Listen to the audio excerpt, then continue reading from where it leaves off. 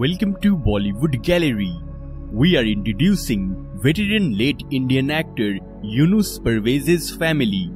Yunus Parvez was an Indian film actor who played supporting roles in over 200 films. His son Arshad Khan is married to daughter of noted film actor Vikas Anand. Yunus Parvez is an underrated Bollywood actor who has worked in more than 200 movies as a supporting actor from 1960s to 2000s. His acting career spanned for more than 4 decades. Yunus Parvez was born in the year 1930 in the Ghazipur district of Uttar Pradesh. He started his acting career in the year 1963 with the film Kan Kan Mein Bhagwan, where he played the side role of Yunus Parvez. Later in the year 1965, he appeared in the movie Saheli as Bela's co-worker.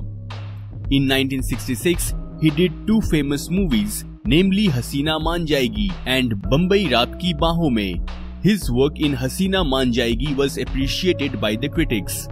Later in the year 1971, he appeared in 4 movies, Uphaar, Paras, Mela and Pyar Ki Kahani. Yunus is remembered for his work in Mela. It was in the mid-1970s where his career took a fly. In 1975, he portrayed the role of Rahim Chacha in the movie Diwar. It was Yunus Parvez who made the character of Rahim Chacha famous.